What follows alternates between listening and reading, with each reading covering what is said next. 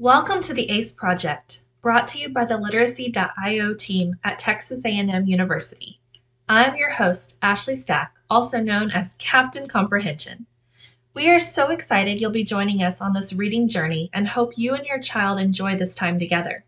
So get comfy, rev up your brains, and get ready to think, because we are ready to help you become a comprehension detective. Hi, Super Readers. Welcome back. It's Captain Comprehension, and I am here to guide you on your journey becoming a comprehension detective. Welcome to week 9 of our podcast. This week, we're reading the story Hair Love by Matthew Cherry. Have you ever had a special day that you were super excited about?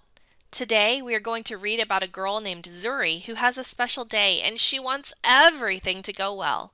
But there is one thing standing in her way from making this special day awesome. Let's be detectives and figure out what Zuri's problem is and how she and her daddy get creative to fix it. Before we begin, let's go over our vocabulary words. Our first word is kinks. Kinks means to bend or twist, or to make something bend or twist. A synonym or word that means the same might be curl, twist, or bend. And an antonym, or word that means the opposite, might be straight or line. Our second word is pick. In our story, a pick is a flat, square-shaped comb with a handle that's used to style hair. It can also mean the act of using a pick to style your hair.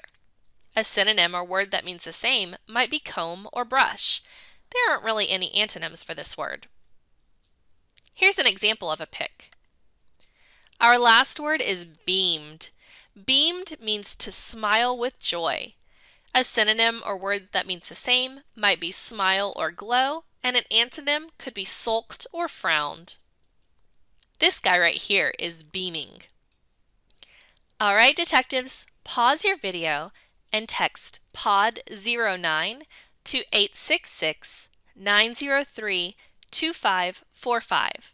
It will get you started to answer the first vocabulary questions.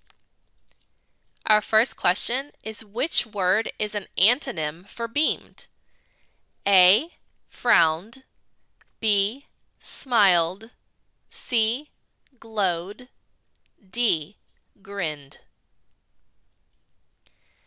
Our second question, which is the best definition of pick as used in the story? A, to gather like fruit, B, to rob, C, a comb, D, to choose something. Okay, it's time for us to read our story, Hair Love by Matthew Cherry.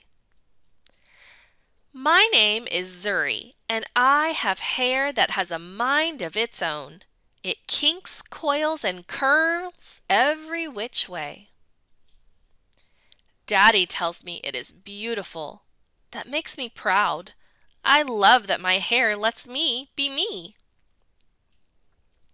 In funky braids with beads, I am a princess. And when my hair is in two puffs, I am above the clouds like a superhero. My hair even does magic tricks. One day, Rocky and I were playing outside when along came the rain. From large to small it went. Presto, just like that. There is nothing my hair can't do. Today I woke up extra early all by myself. I was too excited to sleep. It's a big day. Daddy was still sleeping. Shh, I said to Rocky as we tiptoed past him. Lately, Daddy has been worn out. He makes me breakfast, takes me to school, goes to work, picks me up, and yesterday we went for a bike ride around the park. I think he needs a break. Because today is special, I want a perfect hairstyle. This calls for a professional's touch. Paws off, Rocky! Crack! Daddy heard the crash. Zuri, what on earth? He asked. I was only trying to help, I said. Daddy smiled. Can I help too? It'll be a piece of cake, Zuzu. The first style was a big no way. The second was no better. No, Daddy. Then Daddy tried slicking my hair back into 2 puffs. Ouch! Daddy yelled. Wait a minute, Daddy said as he reached into the drawer and pulled out a pick. Ta-da! Daddy, really? I said. I'll be right back, he promised. Now, how's that? He asked, pulling a hat down over my eyes. Daddy, come on. We can do better than that. I really need my hair to be special. Don't worry, he said. We'll figure this out. Then I had a great idea. Daddy gathered all the tools we needed and we were set. Watching carefully, Daddy combed, parted, oiled, and twisted. He nailed it! Funky puff buns. Pretty, pretty, and so much fun. Rocky approved too. I put on my superhero cape as the final touch to a perfect look. Where's my Zuzu? Mommy called from the door. She could not get in the house fast enough. Mommy!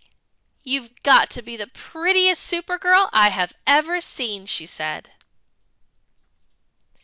And your hair is beautiful, Zuri. Who did it? I looked at Daddy and beamed. Mommy smiled. Very nice. Thank you. We learned from the best, Daddy said as he gave her a big hug. My hair is Mommy, Daddy, and me. It's hair love. Wow, I sure hope you enjoyed reading that story with me this week. Now it's time for us to think about the text structure of the story. I heard them say because, and Zuri said a big no way to how Daddy did her hair one time. Then the second style was no better. Finally, they nailed it. Daddy was trying to help. Daddy yelled. What text structure do you think this is? All right, detectives, get out those bookmarks, and then you're going to go back to the texting survey to answer the question about the text structure of this passage. What is the text structure of the passage? A. Comparison. B. Cause and effect. C. Problem and solution. D. Cause, problem, and solution. Welcome back. It's time for us to write our main ideas. Hopefully you identified the text structure as being cause, problem, and solution. So we are going to use the sentence stems, the cause is, the problem is, and the solution is, to write our main idea. Go ahead and text that into the survey now. Here's what I wrote for my main idea. The cause is Zuri wants special hair. The problem is Zuri and her dad don't know how to do the hair she wants. The solution is her dad gathers the tools and learned how to create Zuri's special hair. How did yours compare to mine? I'm sure you did a fabulous job. All right, let's look at what a multiple choice main idea question might look like. What is the best main idea for the selection? A. Zuri wants her hair to be special, but her dad does not know how to style it. Zuri does not like the way her dad styles her hair. B. Zuri's hair has a mind of its own and will not cooperate when her dad tries to style it. C. Zuri wants her hair to look special, so when she and her dad don't know how to style it, they gather tools and learn together. D. Zuri can be anything she wants because of her hair. She can be a princess or a superhero, and her hair even does tricks when it's wet. Okay, detectives, remember, you are looking for the answer choice that contains the cause, the problem, and the solution. Pause your video and send in your answer now. Welcome back. It's time for us to write a summary together. Remember, as we write our summary, you're going to start by using the main idea sentence stems and add details to each part of your main idea. Okay, so for our main idea, we wrote the cause is Zuri wants special hair. The problem is Zuri and her dad don't know how to do the hair she wants. The solution is her dad gathers the tools and learned how to create Zuri's special hair. So think of a detail that could go with each piece. Pause and discuss this with your adult partner. When you're ready, continue to see what summary I wrote. Hey there, detectives. Here's the summary I wrote for this story. The cause is Zuri wants special hair for when her mother comes home. The problem is Zuri and her dad don't know how to do the hair she wants. And Zuri does not like the styles her dad tries. The solution is her dad gathers the tools, like an iPad and hair tools, and learned how to create Zuri's special hair by watching videos. How did your summary compare to mine? Okay, it's time for us to answer a multiple choice summary question. What is the best summary for the selection? A. Zuri's hair is curly and kinky.